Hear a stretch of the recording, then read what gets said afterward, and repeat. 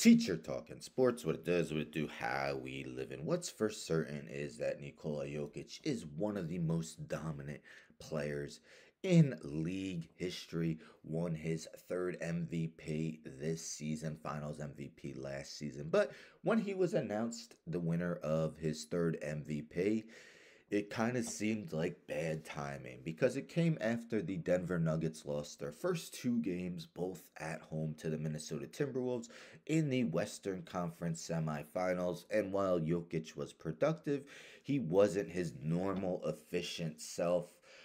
So, again, just bad timing, plenty of articles being written. He needs to look more like the MVP in order for Denver to have a chance. And what do you know? He has done so, as the Nuggets have now won three straight, take a 3-2 lead. Game 6 will take place tomorrow in Minnesota, but Denver has the chance to advance to the Western Conference Finals. Won last night 112 to 97. Look at the Joker's performance in 41 minutes, 15 of 22 from the field, 2 of 3 from deep, 8 of 9 from the free throw line. 40 points, 7 rebounds, 13 assists, 2 steals, 1 block. Maybe most impressive, that turnover category, 0. So took care of the ball. It was just a masterclass performance from the center. See, the team was a plus 21 in its 41 minutes, meaning they were a minus 6 in 7 minutes. He didn't play.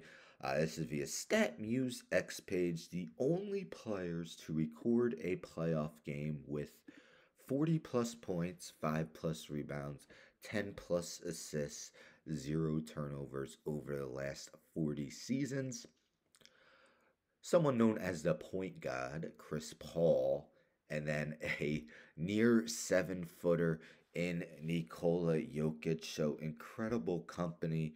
The Joker just continues to amaze and astound. I mean, they asked Anthony Edwards about him after the game, and he kind of just shook his head and was like, he's the best player in the game for a reason.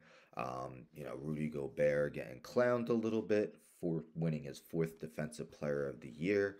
And he was just abused by the Joker. And I mean, that's not really taking a slight at Gobert because let's be honest, almost everyone gets abused by Nikola Jokic. Keep in mind, just 29 years old still, won't turn 30 till February 19th. Do you think the Nuggets are still the favorites to defend their NBA championship? Would you lean towards the Celtics?